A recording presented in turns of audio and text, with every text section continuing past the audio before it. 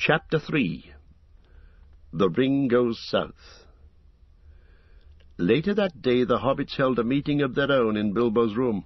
Merry and Pippin were indignant when they heard that Sam had crept into the council and had been chosen as Frodo's companion. "It's most unfair," said Pippin. "Instead of throwing him out and clapping him in chains, Elrond goes and rewards him for his cheek." "Rewards?" said Frodo. "I can't imagine a more severe punishment. You're not thinking what you're saying. Condemned to go on this hopeless journey, a reward?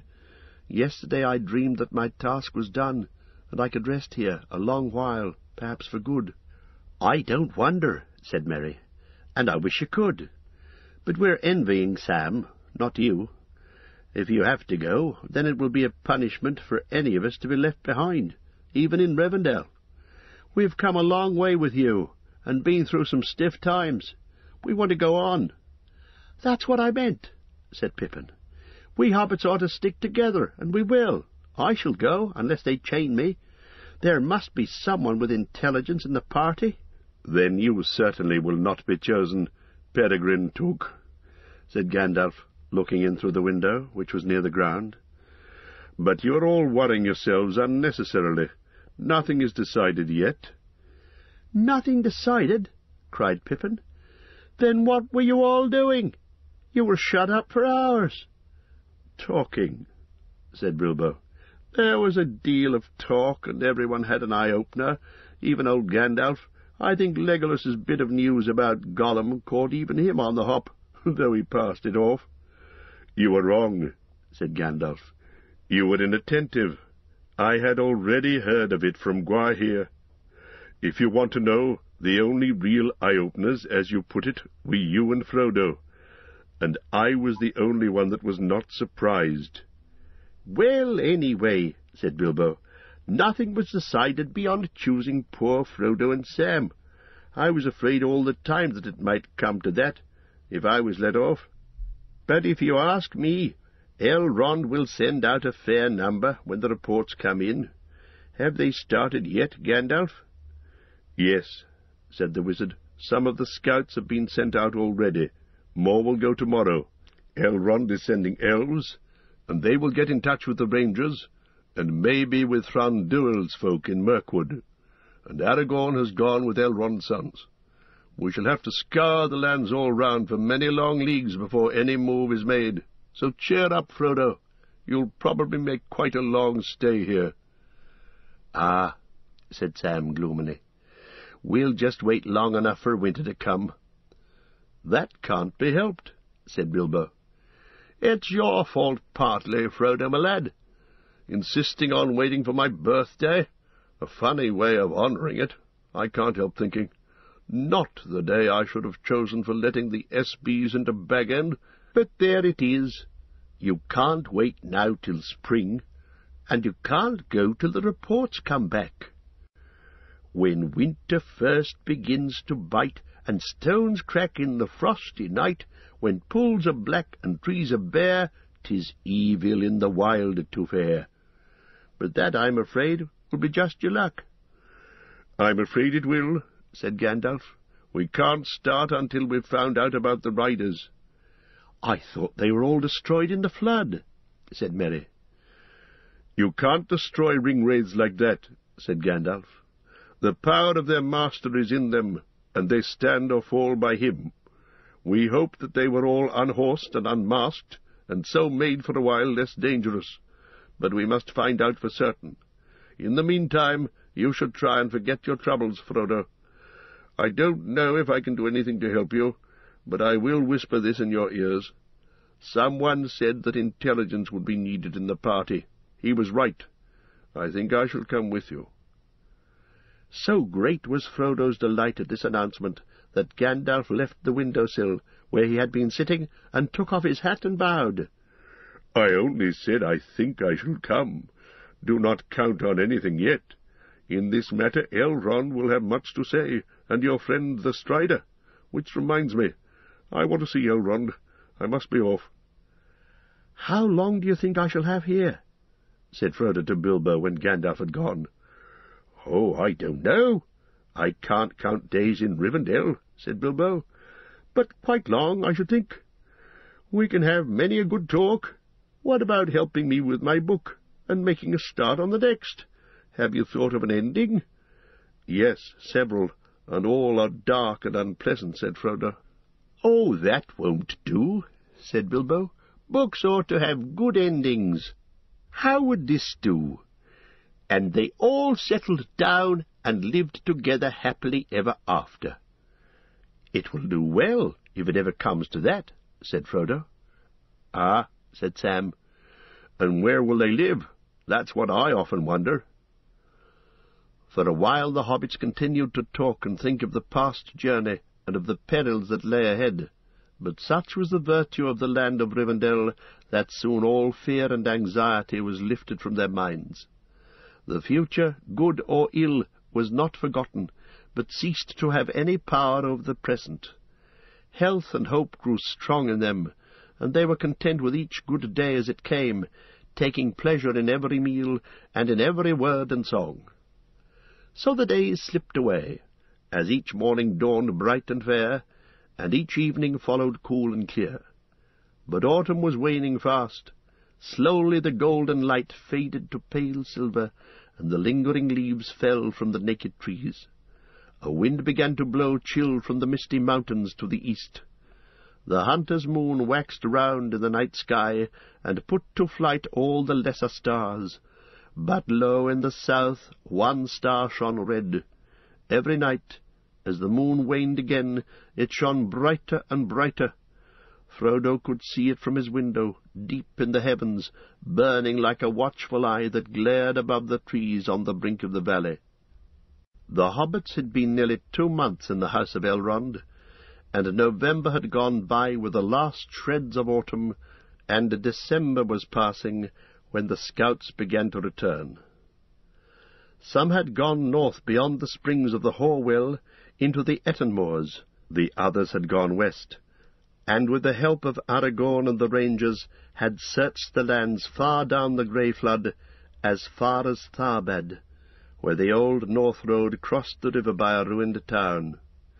Many had gone east and south, and some of these had crossed the mountains and entered Mirkwood, while others had climbed the pass at the source of the Gladden River, and had come down into Wilderland, and over the Gladden fields, and so at length had reached the old home of Radagast at Rhosgobel. Radagast was not there, and they had returned over the high pass that was called the Dimrill Stair. The sons of Elrond, Eladan and Elrohir, were the last to return. They had made a great journey, passing down the Silver Lode into a strange country, but of their errand they would not speak to any save to Elrond. In no region had the messengers discovered any signs or tidings of the riders or other servants of the enemy. Even from the eagles of the misty mountains they had learned no fresh news. Nothing had been seen or heard of Gollum, but the wild wolves were still gathering, and were hunting again far up the great river. 3 of the black horses had been found at once drowned in the flooded ford. On the rocks of the rapids below it, searchers discovered the bodies of 5 more, and also a long black cloak, slashed and tattered. Of the black riders no other trace was to be seen, and nowhere was their presence to be felt. It seemed that they had vanished from the north. 8 out of the 9 are accounted for at least, said Gandalf. It is rash to be too sure, yet I think that we may hope now that the ring-wraiths were scattered, and have been obliged to return as best they could to their master in Mordor, empty and shapeless. If that is so, it will be some time before they can begin the hunt again. Of course the enemy has other servants, but they will have to journey all the way to the borders of Rivendell before they can pick up our trail, and if we are careful, that will be hard to find. But we must delay no more. Elrond summoned the hobbits to him. He looked gravely at Frodo. "The time has come," he said. "If the ring is to set out, it must go soon. But those who go with it must not count on their errand being aided by war or force. They must pass into the domain of the enemy far from aid. Do you still hold to your word, Frodo, that you will be the ring-bearer?" "I do," said Frodo. "I will go with Sam." "Then I cannot help you much, not even with counsel," said Elrond. "I can foresee very little of your road, and how your task is to be achieved I do not know. The shadow has crept now to the feet of the mountains, and draws nigh even to the borders of Greyflood, and under the shadow all is dark to me. You will meet many foes, some open and some disguised, and you may find friends upon your way when you least look for it. I will send out messages, such as I can contrive, to those whom I know in the wide world, but so perilous are the lands now become that some may well miscarry, or come no quicker than you yourself. And I will choose your companions to go with you, as far as they will or fortune allows. The number must be few, since your hope is in speed and secrecy. Had I a host of elves in armour of the elder days, it would avail little, save to arouse the power of Mordor. The company of the ring shall be 9, and the 9 walkers shall be set against the 9 riders that are evil. With you and your faithful servant Gandalf will go, for this shall be his great task, and may be the end of his labours. For the rest, they shall represent the other free peoples of the world, elves, dwarves, and men. Legolas shall be for the elves, and Gimli, son of Gloin, for the dwarves. They are willing to go at least to the passes of the mountains, and maybe beyond. For men you shall have Aragorn, son of Arathorn, for the ring of Isildur concerns him closely." "Strider," said Frodo. "Yes," he said with a smile. "I ask leave once again to be your companion, Frodo." "I would have begged you to come," said Frodo, "only I thought you were going to Minas Tirith with Boromir." "I am," said Aragorn, "and the sword that was broken shall be reforged ere I set out to war.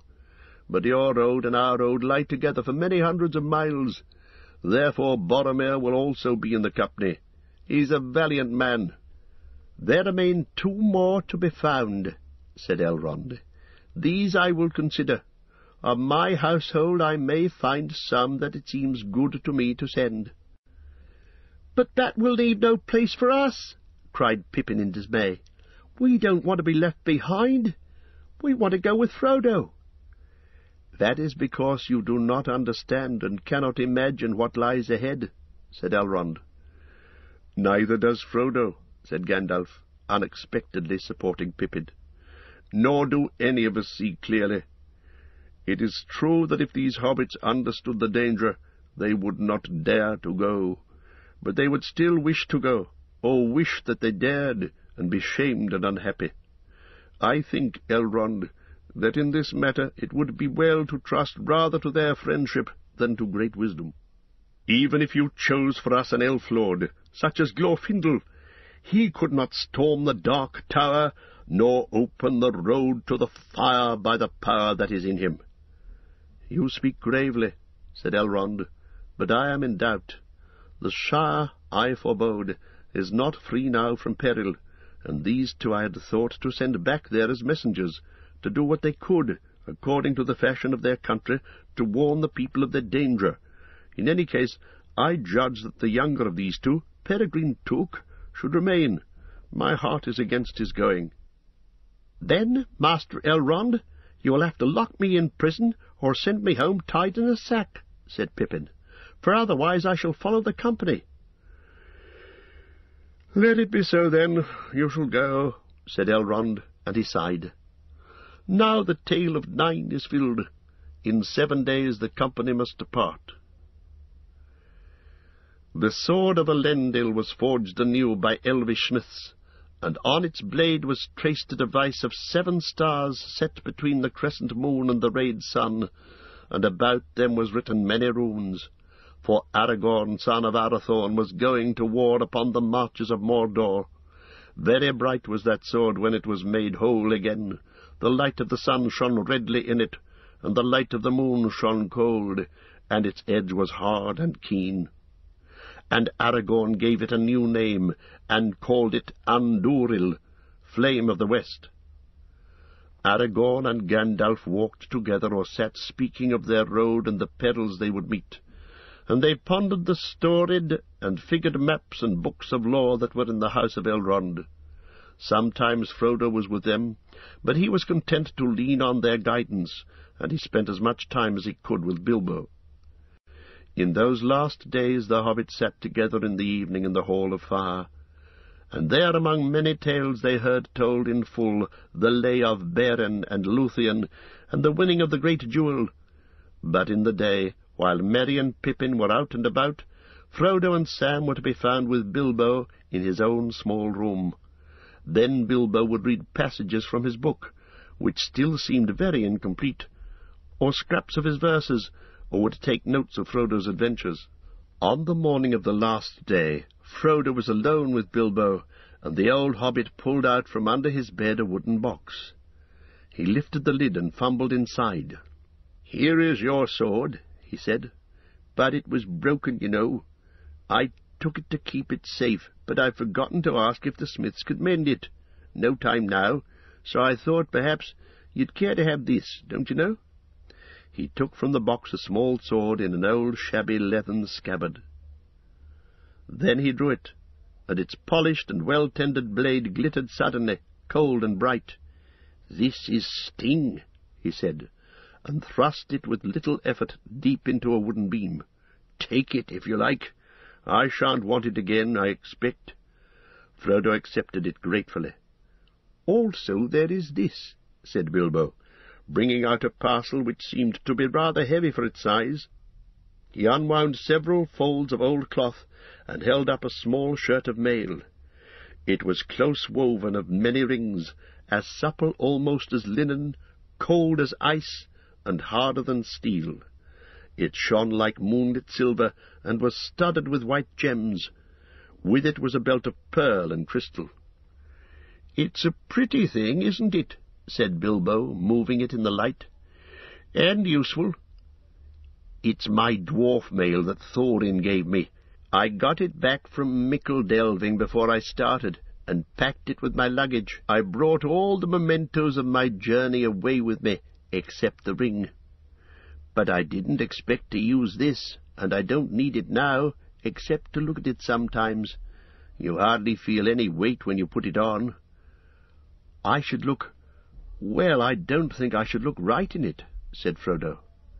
"Just what I said myself," said Bilbo. "But never mind about looks. You can wear it under your outer clothes. Come on, you must share this secret with me. Don't tell anybody else, but I should feel happier if I knew you were wearing it. I have a fancy it would turn even the knives of the Black Riders," he ended in a low voice. "Very well, I'll take it," said Frodo. Bilbo put it on him, and fastened Sting upon the glittering belt, and then Frodo put over the top his old weather-stained breeches, tunic, and jacket. "Just a plain hobbit you look," said Bilbo, "but there is more about you now than appears on the surface. Good luck to you." He turned away and looked out of the windows, trying to hum a tune. "I can't thank you as I should, Bilbo, for this, and for all your past kindnesses," said Frodo. "Don't try," said the old hobbit, turning round and slapping him on the back. "Ow!" he cried. "You're too hard now to slap. But there you are. Hobbits must stick together, and especially Bagginses. All I ask in return is, take as much care of yourself as you can, and bring back all the news you can, and any old songs and tales you can come by. I'll do my best to finish my book before you return. I should like to write the second book, if I'm spared."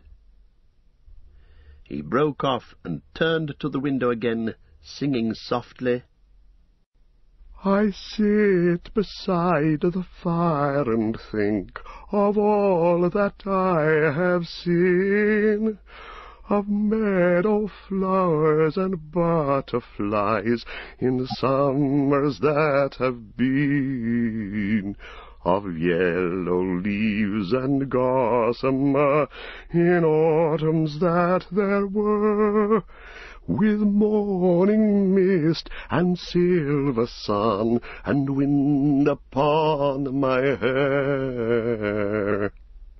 I sit beside the fire and think of how the world will be when winter comes without a spring that I shall ever see. For still there are so many things that I have never seen. In every wood, in every spring, there is a different green.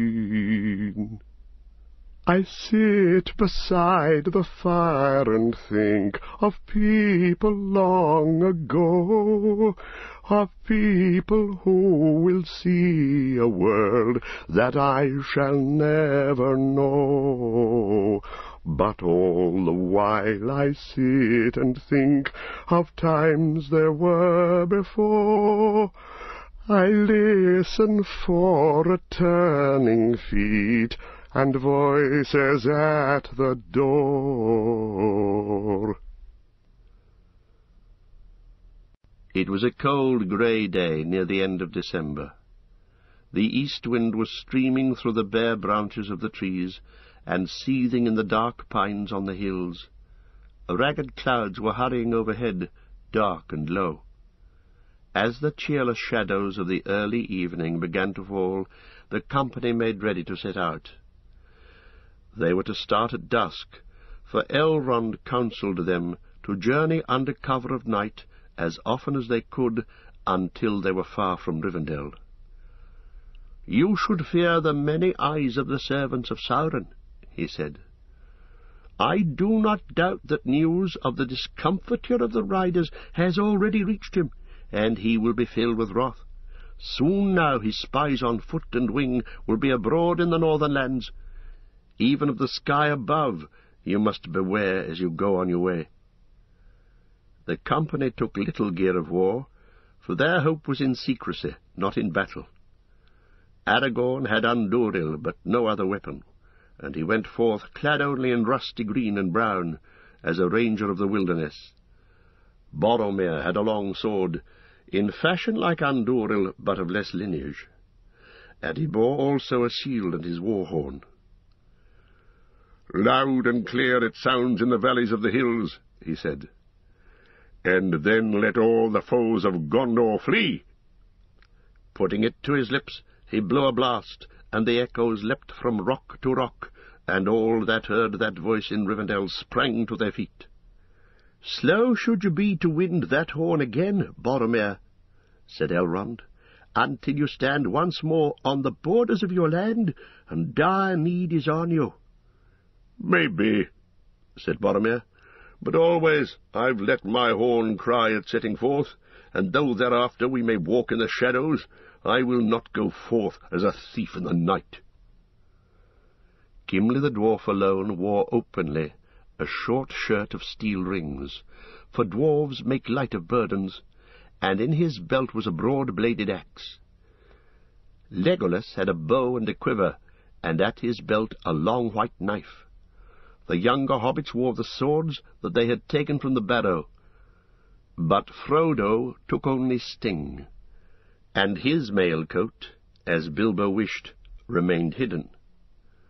Gandalf bore his staff, but girt at his side was the elven sword Glamdring, the mate of Orcrist, that lay now upon the breast of Thorin under the lonely mountain. All were well furnished by Elrond with thick warm clothes, and they had jackets and cloaks lined with fur. Spare food and clothes and blankets and other needs were laden on a pony, none other than the poor beast that they had brought from Bree. The stay in Rivendell had worked a great wonder of change on him. He was glossy and seemed to have the vigour of youth. It was Sam who had insisted on choosing him, declaring that Bill, as he called him, would pine if he didn't come. "That animal can nearly talk," he said, "and would talk if he stayed here much longer. He gave me a look as plain as Mr. Pippin could speak it. 'If you don't let me go with you, Sam, I'll follow on my own.' So Bill was going as the beast of burden, yet he was the only member of the company that didn't seem depressed. Their farewells had been said in the great hall by the fire, and they were only waiting now for Gandalf, who hadn't yet come out of the house. A gleam of firelight came from the open doors, and soft lights were glowing in many windows. Bilbo, huddled in a cloak, stood silent on the doorstep beside Frodo. Aragorn sat with his head bowed to his knees. Only Elrond knew fully what this hour meant to him. The others could be seen as grey shapes in the darkness. Sam was standing by the pony, sucking his teeth, and staring moodily into the gloom where the river roared stonily below. His desire for adventure was at its lowest ebb. "Bill, my lad," he said, "you oughtn't to have took up with us. You could have stayed here and ate the best hay till the new grass comes." Bill swished his tail and said nothing. Sam eased the pack on his shoulders, and went over anxiously in his mind all the things that he had stowed in it, wondering if he had forgotten anything.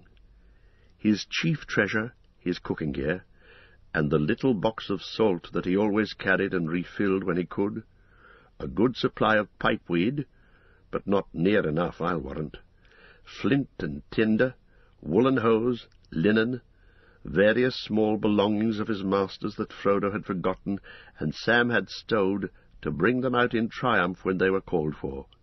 He went through them all. "Rope," he muttered. "No rope. And only last night you said to yourself, 'Sam, what about a bit of rope? You'll want it if you haven't got it.' Well, I'll want it. I can't get it now." At that moment Elrond came out with Gandalf, and he called the company to him. "This is my last word," he said in a low voice. "The ring-bearer is setting out on the quest of Mount Doom. On him alone is any charge laid, neither to cast away the ring, nor to deliver it to any servant of the enemy, nor indeed to let any handle it, save members of the company and the council, and only then in gravest need. The others go with him as free companions to help him on his way. You may tarry, or come back, or turn aside into other paths, as chance allows. The further you go, the less easy will it be to withdraw, yet no oath or bond is laid on you to go further than you will. For you do not yet know the strength of your hearts, and you cannot foresee what each may meet upon the road." "Faithless is he that says farewell when the road darkens," said Gimli. "Maybe," said Elrond, "but let him not vow to walk in the dark who has not seen the nightfall." "Yet sworn word may strengthen quaking heart," said Gimli. "Or break it," said Elrond. "Look not too far ahead, but go now with good hearts. Farewell, and may the blessing of elves and men and all free folk go with you. May the stars shine upon your faces." Good luck," cried Bilbo, stuttering with the cold. "I don't suppose you'll be able to keep a diary, Frodo, my lad, but I shall expect a full account when you get back, and don't be too long. Farewell." Many others of Elrond's household stood in the shadows and watched them go, bidding them farewell with soft voices. There was no laughter, and no song or music. At last they turned away and faded silently into the dusk. They crossed the bridge and wound slowly up the long, steep paths that led out of the cloven vale of Rivendell, and they came at length to the high moor where the wind hissed through the heather. Then, with one glance at the last homely house twinkling below them, they strode away far into the night. At the ford of Bruinen they left the road, and turning southwards, went on by narrow paths among the folded lands. Their purpose was to hold this course west of the mountains for many miles and days. The country was much rougher and more barren than in the green vale of the great river in Wilderland on the other side of the range, and their going would be slow, but they hoped in this way to escape the notice of unfriendly eyes. The spies of Sauron had hitherto seldom been seen in this empty country, and the paths were little known except to the people of Rivendell. Gandalf walked in front, and with him went Aragorn, who knew the land even in the dark. The others were in file behind, and Legolas, whose eyes were keen, was the rear guard. The first part of their journey was hard and dreary, and Frodo remembered little of it, save the wind. For many sunless days an icy blast came from the mountains in the east, and no garment seemed able to keep out its searching fingers. Though the company was well clad, they seldom felt warm, either moving or at rest. They slept uneasily during the middle of the day, in some hollow of the land, or hidden under the tangled thorn bushes that grew in thickets in many places. In the late afternoon they were roused by the watch, and took their chief meal, cold and cheerless as a rule, for they could seldom risk the lighting of a fire. In the evening they went on again, always as nearly southward as they could find a way. At first it seemed to the hobbits that although they walked and stumbled until they were weary, they were creeping forward like snails, and getting nowhere. Each day the land looked much the same as it had the day before, yet steadily the mountains were drawing nearer. South of Rivendell they rose even higher, and bent westwards, and about the feet of the main range there was tumbled an even wider land of bleak hills and deep valleys filled with turbulent waters. Paths were few and winding, and led them often only to the edge of some sheer fall or down into treacherous swamps. They had been a fortnight on the way when the weather changed. The wind suddenly fell and then veered round to the south. The swift-flowing clouds lifted and melted away, and the sun came out, pale and bright. There came a cold, clear dawn at the end of a long, stumbling night march. The travellers reached a low ridge crowned with ancient holly trees, whose grey-green trunks seemed to have been built out of the very stone of the hills. Their dark leaves shone, and their berries glowed red in the light of the rising sun. Away in the south, Frodo could see the dim shapes of lofty mountains that seemed now to stand across the path that the company was taking. At the left of this high range rose 3 peaks. The tallest and nearest stood up like a tooth tipped with snow. Its great bare northern precipice was still largely in the shadow, but where the sunlight slanted upon it, it glowed red. Gandalf stood at Frodo's side and looked out under his hand. "We have done well," he said. "We've reached the borders of the country that men call Hollin. Many elves lived here in happier days, when Eregion was its name. 45 leagues as the crow flies we've come, though many long miles further our feet have walked. The land and the weather will be milder now, but perhaps all the more dangerous." "Dangerous or not, a real sunrise is mighty welcome," said Frodo, throwing back his hood and letting the morning light fall on his face. "But the mountains are ahead of us," said Pippin. "We must have turned eastwards in the night." "No," said Gandalf. "But you see further ahead in the clear light. Beyond those peaks the range bends round southwest. There are many maps in Elrond's house, but I suppose you never thought to look at them." "Yes, I did, sometimes," said Pippin, "but I don't remember them. Frodo has a better head for that sort of thing." "I need no map," said Gimli, who had come up with Legolas, and was gazing out before him with a strange light in his deep eyes. "There is the land where our fathers worked of old, and we have wrought the image of those mountains into many works of metal and stone, and into many songs and tales. They stand tall in our dreams. Baraz, Zirak, Shathor. Only once before have I seen them from afar in waking life, but I know them and their names, for under them lies Khazad Dûm, the Dwarodelf, that is now called the Black Pit, Moria in the Elvish tongue. Yonder stands Barazinba, the Redhorn, cruel Carathras, and beyond him are Silverteen and Cloudyhead, Kerebdil the White, and Fanweithal the Grey, that we call Zirag-Zigil and Bodo-Shatho.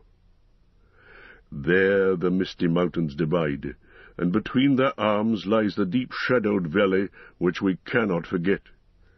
Azan-ul-Bezar, the Dimril Dale, which the elves call Nanduhirion. "It is for the Dimril Dale that we are making," said Gandalf. "If we climb that pass that is called the Redhorn Gate, under the far side of Carathras, we shall come down by the Dimril Stair into the deep vale of the dwarves. There lies the Mirrormere, and there the river Silverlode rises in its icy springs.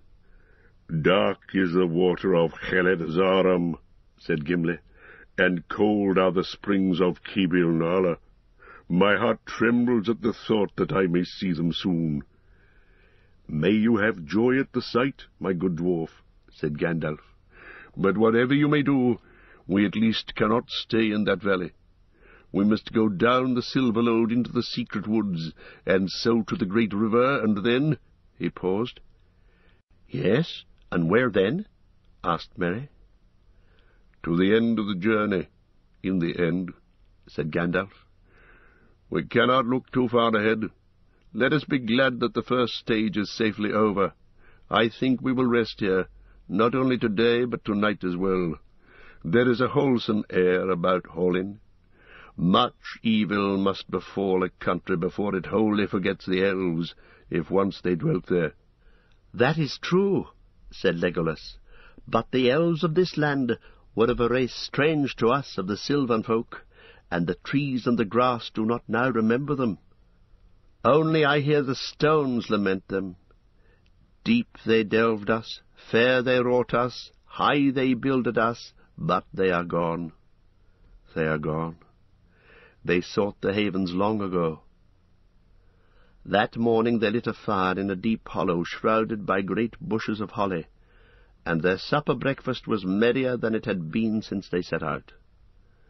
They didn't hurry to bed afterwards, for they expected to have all the night to sleep in, and they didn't mean to go on again until the evening of the next day. Only Aragorn was silent and restless. After a while he left the company and wandered on to the ridge. There he stood in the shadow of a tree, looking out southwards and westwards, with his head posed as if he was listening. Then he returned to the brink of the dell, and looked down at the others laughing and talking. "What's the matter, Strider?" Merry called up. "What are you looking for? Do you miss the east wind?" "No, indeed," he answered, "but I miss something. I've been in the country of Holland in many seasons. No folk dwell here now, but many other creatures live here at all times, especially birds. Yet now all things but you are silent. I can feel it. There is no sound for miles about us, and your voices seem to make the ground echo. I don't understand it." Gandalf looked up with sudden interest. "But what do you guess is the reason?" he asked. "Is there more in it than surprise at seeing 4 hobbits, not to mention the rest of us, where people are so seldom seen or heard?" "I hope that's it," answered Aragorn. "But I have a sense of watchfulness and of fear that I have never had here before." "Then we must be more careful," said Gandalf. "If you bring a ranger with you, it's well to pay attention to him, especially if the ranger is Aragorn. We must stop talking aloud, rest quietly, and set the watch." It was Sam's turn that day to take the first watch, but Aragorn joined him. The others fell asleep. Then the silence grew until even Sam felt it. The breathing of the sleepers could be plainly heard. The swish of the pony's tail and the occasional movements of his feet became loud noises. Sam could hear his own joints creaking if he stirred. Dead silence was around him, and over all hung a clear blue sky as the sun rode up from the east. Away in the south a dark patch appeared, and grew, and drove north like flying smoke in the wind. "What's that, Strider? He don't look like a cloud," said Sam in a whisper to Aragorn. He made no answer. He was gazing intently at the sky, but before long Sam could see for himself what was approaching. Flocks of birds, flying at great speed, were wheeling and circling, and traversing all the land as if they were searching for something, and they were steadily drawing nearer. "Lie flat and still," hissed Aragorn, pulling Sam down into the shade of a holly bush. For a whole regiment of birds had broken away suddenly from the main host, and came flying low, straight towards the ridge. Sam thought they were a kind of crow of large size. As they passed overhead, in so dense a throng that their shadow followed them darkly over the ground below, one harsh croak was heard. Not until they had dwindled into the distance, north and west, and the sky was again clear, would Aragorn rise. Then he sprang up and went and wakened Gandalf. "Regiments of black crows are flying over all the land between the mountains and the grey flood," he said, "and they've passed over Hollin. They are not natives here. They are Crebain out of Fangorn and Dunland. I do not know what they are about. Possibly there is some trouble away south from which they are fleeing, but I think they are spying out the land. I've also glimpsed many hawks flying high up in the sky. I think we ought to move again this evening. Hollin is no longer wholesome for us. It is being watched." "And in that case so is the Redhorn Gate," said Gandalf. "And how we can get over that without being seen, I can't imagine. But we will think of that when we must. As for moving as soon as it's dark, I'm afraid that you are right." "Luckily our fire made little smoke, and it burned low before the Crebain came," said Aragorn. "It must be put out and not lit again." "Well, if that isn't a plague and a nuisance," said Pippin. The news, no fire, and a move again by night, had been broken to him as soon as he woke in the late afternoon. "All because of a pack of crows.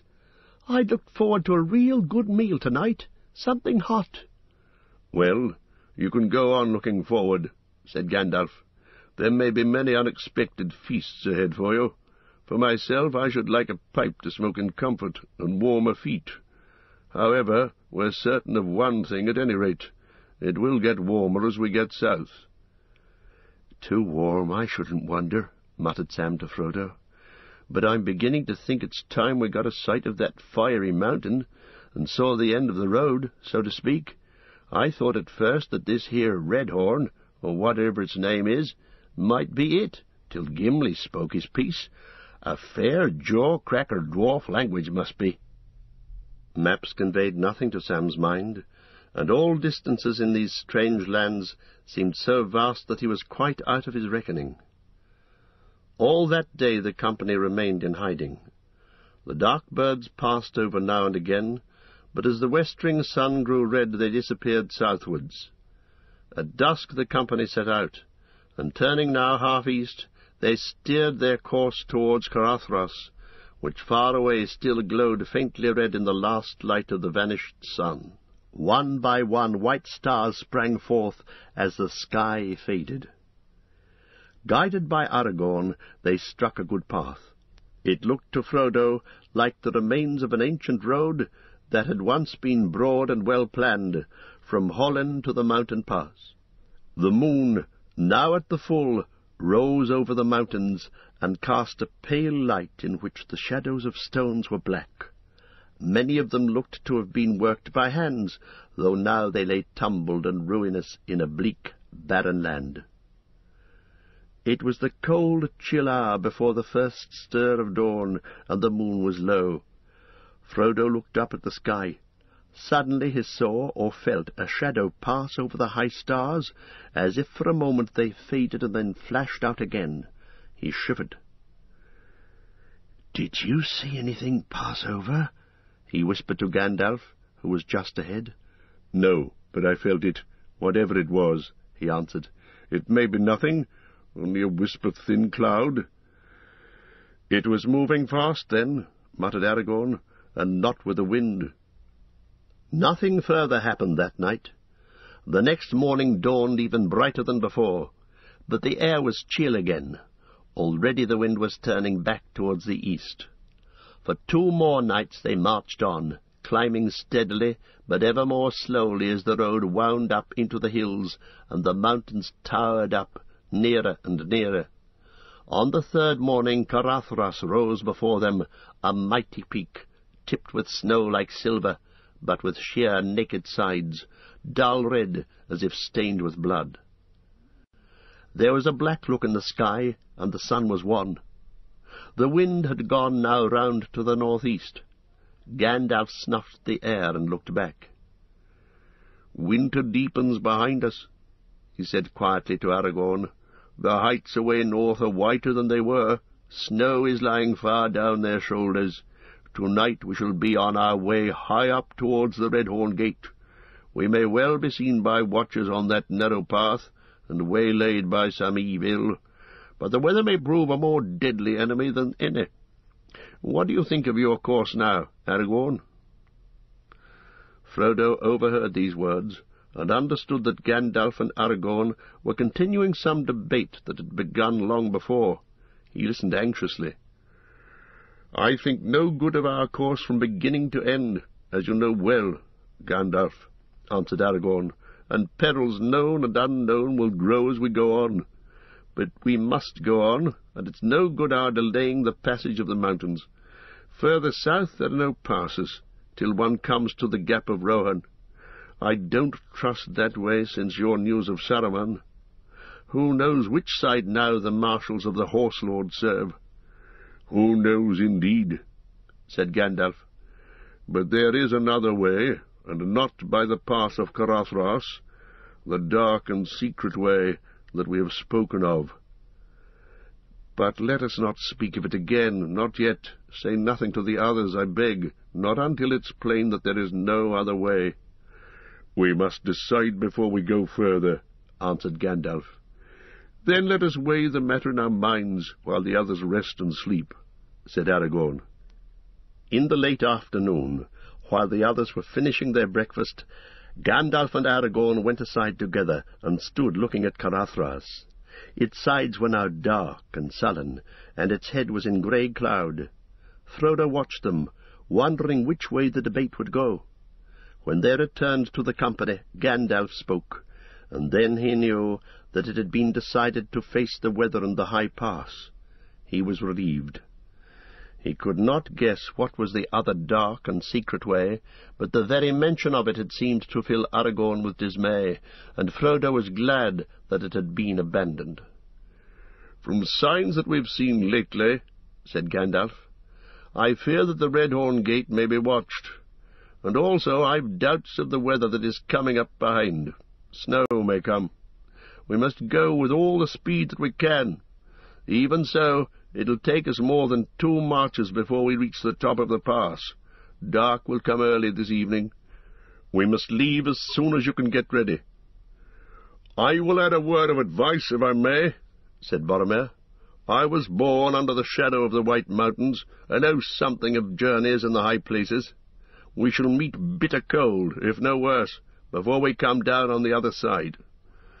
It won't help us to keep so secret that we're frozen to death. When we leave here, where there are still a few trees and bushes, each of us should carry a faggot of wood as large as he can bear." "And Bill could take a bit more, couldn't you, lad?" said Sam. The pony looked at him mournfully. "Very well," said Gandalf. "But we must not use the wood, not unless it's a choice between fire and death." The company set out again, with good speed at first, but soon their way became steep and difficult. The twisting and climbing road had in many places almost disappeared, and was blocked with many fallen stones. The night grew deadly dark under great clouds. A bitter wind swirled among the rocks. By midnight they had climbed to the knees of the great mountains. The narrow path now wound under a sheer wall of cliffs to the left, above which the grim flanks of Carathras towered up invisible in the gloom. On the right was a gulf of darkness, where the land fell suddenly into a deep ravine. Laboriously they climbed a sharp slope, and halted for a moment at the top. Frodo felt a soft touch on his face. He put out his arm, and saw the dim white flakes of snow settling on his sleeve. They went on, but before long the snow was falling fast, filling all the air, and swirling into Frodo's eyes. The dark bent shapes of Gandalf and Aragorn, only a pace or two ahead, could hardly be seen. "I don't like this at all," panted Sam just behind. "Snow's all right on a fine morning, but I like to be in bed while it's falling. I wish this lot would go off to Hobbiton. Folk might welcome it there."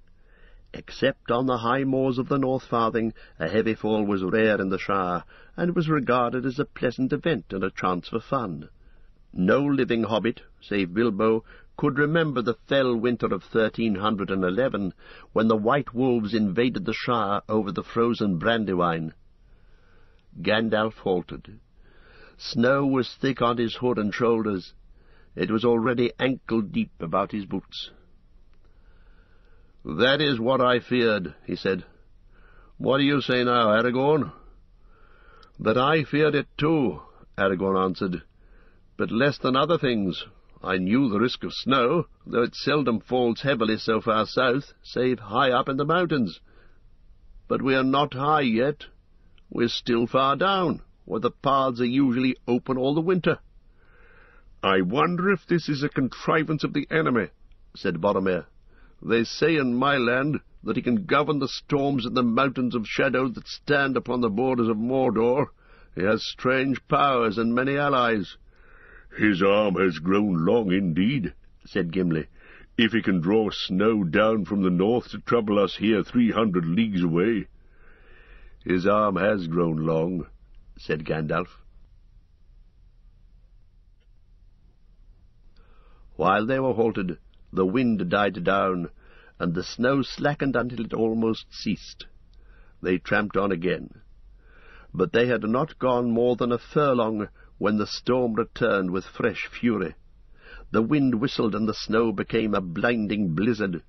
Soon even Boromir found it hard to keep going. The hobbits, bent nearly double, toiled along behind the taller folk, but it was plain that they could not go much further if the snow continued. Frodo's feet felt like lead. Pippin was dragging behind. Even Gimli, as stout as any dwarf could be, was grumbling as he trudged. The company halted suddenly, as if they had come to an agreement without any words being spoken. They heard eerie noises in the darkness round them. It may have been only a trick of the wind in the cracks and gullies of the rocky wall, but the sounds were those of shrill cries and wild howls of laughter. Stones began to fall from the mountainside, whistling over their heads or crashing on the path beside them. Every now and again they heard a dull rumble, as a great boulder rolled down from hidden heights above. "We cannot go further tonight," said Boromir. "Let those call it the wind who will. There are fell voices on the air, and these stones are aimed at us." "I do call it the wind," said Aragorn, "but that doesn't make what you say untrue. There are many evil and unfriendly things in the world that have little love for those that go on two legs, and yet are not in league with Sauron, but have purposes of their own. Some have been in this world longer than he." "Carathras was called the Cruel, and had an ill name," said Gimli, "long years ago, when rumour of Sauron had not been heard in these lands." "It matters little who is the enemy, if we cannot beat off his attack," said Gandalf. "But what can we do?" cried Pippin miserably. He was leaning on Merry and Frodo, and he was shivering. "Either stop where we are, or go back," said Gandalf. "It's no good going on. Only a little higher, if I remember rightly, this path leaves the cliff and runs into a wide, shallow trough at the bottom of a long, hard slope. We should have no shelter there from snow or stones or anything else." "And it's no good going back while the storm holds," said Aragorn. "We've passed no place on the way up that offered more shelter than this cliff wall we're under now." "Shelter?" muttered Sam. "If this is shelter, then one wall and no roof make a house." The company now gathered together as close to the cliff as they could. It faced southwards, and near the bottom it leaned out a little, so that they hoped it would give them some protection from the northerly wind and from the falling stones. But eddying blasts swirled around them from every side, and the snow flowed down in even denser clouds. They huddled together with their backs to the wall.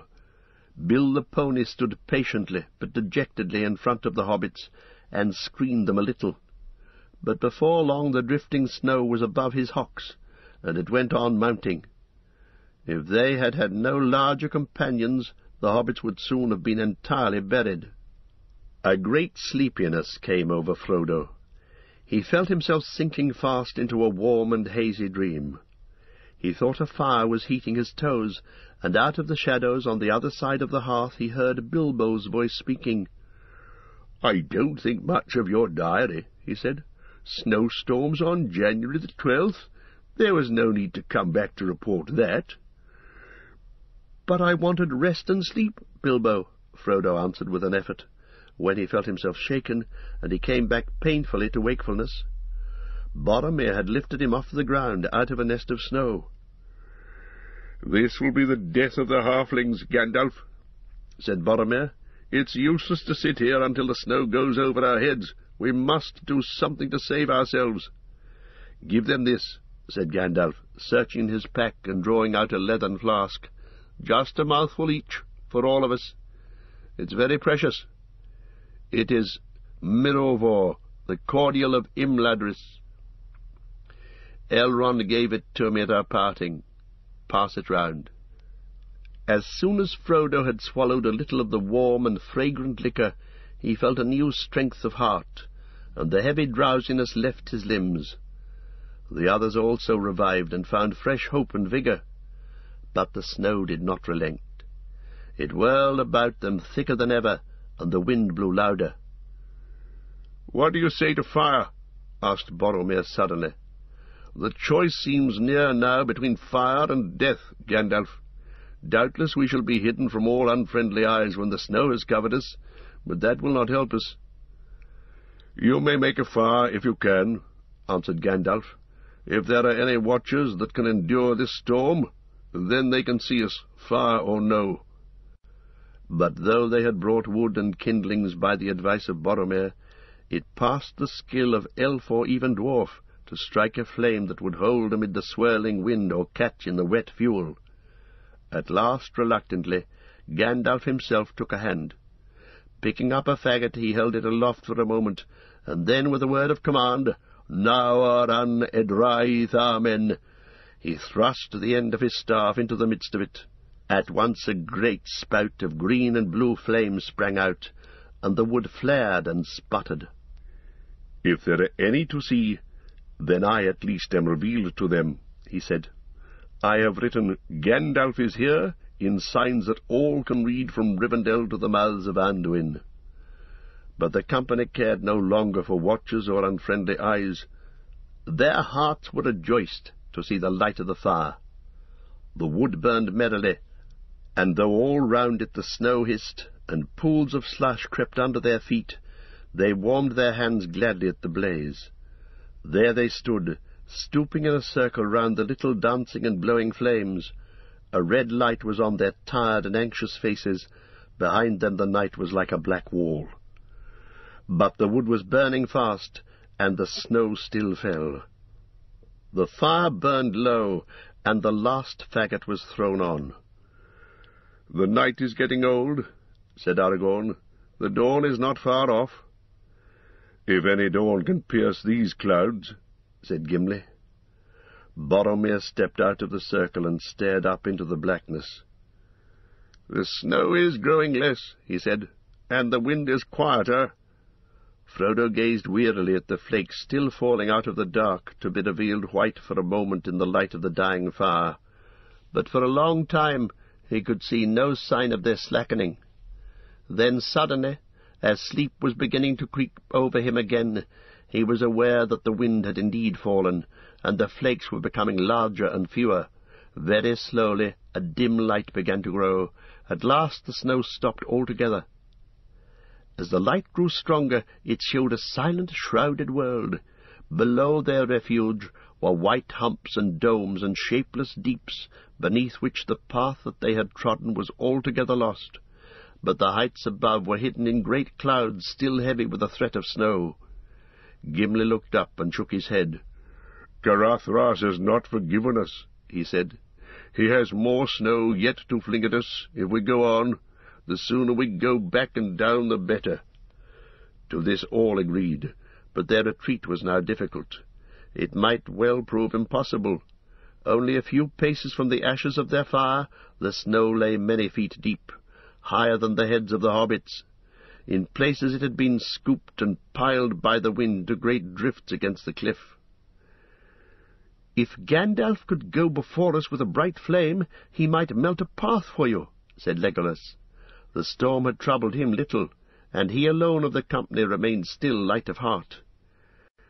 "If elves could fly over mountains, they might fetch the sun to save us," answered Gandalf. "But I must have something to work on. I cannot burn snow." "Well," said Boromir, "when heads are at a loss, bodies must serve, as we say in my country. The strongest of us must seek a way. See, though all is now snow-clad, our path, as we came up, turned about that shoulder of rock down yonder. It was there that the snow first began to burden us. If we could reach that point, maybe it would prove easier beyond. It is no more than a furlong off, I guess." "Then let us force a path thither, you and I," said Aragorn. Aragorn was the tallest of the company, but Boromir, little less in height, was broader and heavier in build. He led the way, and Aragorn followed him. Slowly they moved off, and were soon toiling heavily. In places the snow was breast-high, and often Boromir seemed to be swimming or burrowing with his great arms rather than walking. Legolas watched them for a while with a smile upon his lips, and then he turned to the others. "The strongest must seek a way, say you, but I say, let a ploughman plough, but choose an otter for swimming, and for running light over grass and leaf or over snow, an elf." With that he sprang forth nimbly, and then Frodo noticed, as if for the first time, though he had long known it, that the elf had no boots, but wore only light shoes, as he always did, and his feet made little imprint in the snow. "Farewell," he said to Gandalf. "I go to find the sun." Then, swift as a runner over firm sand, he shot away, and quickly overtaking the toiling men, with a wave of his hand he passed them, and sped into the distance, and vanished round the rocky turn. The others waited huddled together, watching until Boromir and Aragorn dwindled into black specks in the whiteness. At length they, too, passed from sight. The time dragged on. The clouds lowered, and now a few flakes of snow came curling down again. An hour, maybe, went by, though it seemed far longer, and then at last they saw Legolas coming back. At the same time Boromir and Aragorn reappeared round the bend far behind him, and came labouring up the slope. "Well," cried Legolas as he ran up, "I've not brought the sun. She's walking in the blue fields of the south, and a little wreath of snow on this red-horn hillock troubles her not at all. But I've brought back a gleam of good hope for those who are doomed to go on feet. There is the greatest wind-drift of all, just beyond the turn, and there our strong men are almost buried. They despaired until I returned and told them that the drift was little wider than a wall, and on the other side the snow suddenly grows less, while further down it is no more than a white coverlet to cool a hobbit's toes." "Ah, it's as I said," growled Gimli. "It was no ordinary storm. It's the ill will of Caradhras. He does not love elves and dwarves, and that drift was laid to cut off our escape."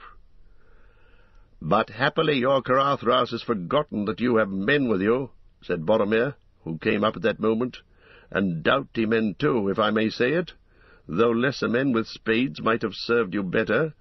Still, we've thrust a lane through the drift, and for that all here may be grateful who cannot run as light as elves." "But how are we to get down there, even if you have cut through the drift?" said Pippin, voicing the thought of all the hobbits. "Have hope," said Boromir. "I am weary, but I still have some strength left, and Aragorn too. We will bear the little folk. The others, no doubt, will make shift to tread the path behind us. Come, Master Peregrine, I'll begin with you." He lifted up the hobbit. "Cling to my back. I shall lead my arms," he said, and strode forward. Aragorn with Merry came behind. Pippin marvelled at his strength, seeing the passage that he had already forced with no other tool than his great limbs. Even now, burdened as he was widening the track of those who followed, thrusting the snow aside as he went. They came at length to the great drift. It was flung across the mountain path like a sheer and sudden wall, and its crest, sharp as if shaped with knives, reared up more than twice the height of Boromir. But through the middle a passage had been beaten, rising and falling like a bridge. On the far side Merry and Pippin were set down, and there they waited with Legolas for the rest of the company to arrive. After a while Boromir returned, carrying Sam. Behind in the narrow but now well-trodden track came Gandalf, leading Bill with Gimli perched among the baggage. Last came Aragorn, carrying Frodo. They passed through the lane, but hardly had Frodo touched the ground when with a deep rumble there rolled down a fall of stones and slithering snow. The spray of it half blinded the company as they crouched against the cliff, and when the air cleared again they saw that the path was blocked behind them. "Enough, enough!" cried Gimli. "We are departing as quickly as we may." And indeed with that last stroke the malice of the mountain seemed to be expended, as if Carathras was satisfied that the invaders had been beaten off and would not dare to return. The threat of snow lifted, the clouds began to break, and the light grew broader. As Legolas had reported, they found that the snow became steadily more shallow as they went down, so that even the hobbits could trudge along. Soon they all stood once more on the flat shelf at the head of the steep slope, where they had felt the first flakes of snow the night before. The morning was now far advanced. From the high place they looked back westwards over the lower lands. Far away in the tumble of country that lay at the foot of the mountain was the dell from which they had started to climb the pass. Frodo's legs ached. He was chilled to the bone and hungry, and his head was dizzy as he thought of the long and painful march downhill. Black specks swam before his eyes. He rubbed them, but the black specks remained. In the distance below him, but still high above the lower foothills, dark dots were circling in the air. "The birds again," said Aragorn, pointing down. "That cannot be helped now," said Gandalf. "Whether they are good or evil, or have nothing to do with us at all, we must go down at once. Not even on the knees of Carathras will we wait for another nightfall." A cold wind flowed down behind them as they turned their backs on the Redhorn gate and stumbled wearily down the slope. Carathras had defeated them.